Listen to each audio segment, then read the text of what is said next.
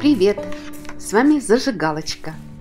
Продолжаем гулять по узким улочкам Риги и узнавать, почему ЮНЕСКО охраняет Старую Ригу. Шведские ворота – единственные из 8 ворот Риги, которые сохранились до наших дней. Ворота построили в 1698 году, чтобы соединить внутренний город с казармами и домами вне стен города. Так же, как и остальные рижские ворота, эти открывали на рассвете и закрывали на закате. Есть легенда, девицам запрещалось встречаться с военными, но одна девушка все-таки встречалась со шведом, воином у ворот. Однажды воин не пришел на свидание.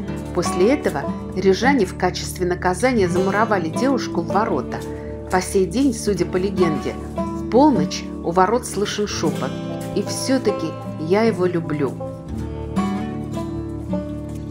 Я иду по красочной и очень узкой улице Маза Трокшню.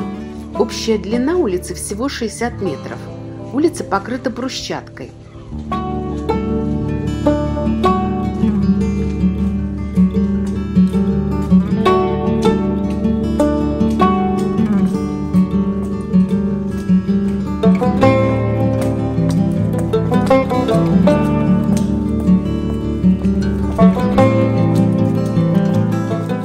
Я выхожу к зданию латвийского парламента и иду по улице Екаба, которая выходит к Домскому собору.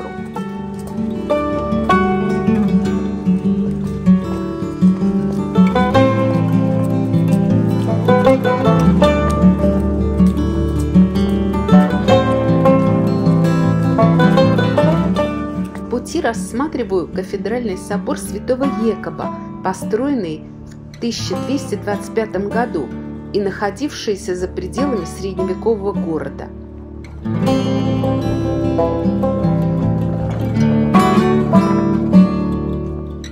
Сворачиваю на улицу Маза, которая ведет к президентскому дворцу.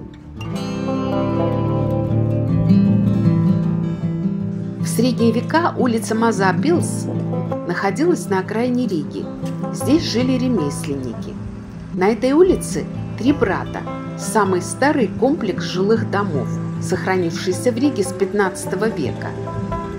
Согласно легенде, их действительно построили 3 мужчин одного рода.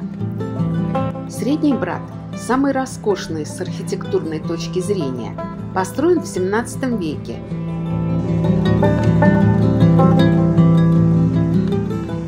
В моем следующем фильме я расскажу вам о Домской площади и самой узкой улочке Розена. Подпишитесь на мой канал, смотрите, узнавайте новое, восхищайтесь и набирайтесь оптимизма. Ваша Зажигалочка.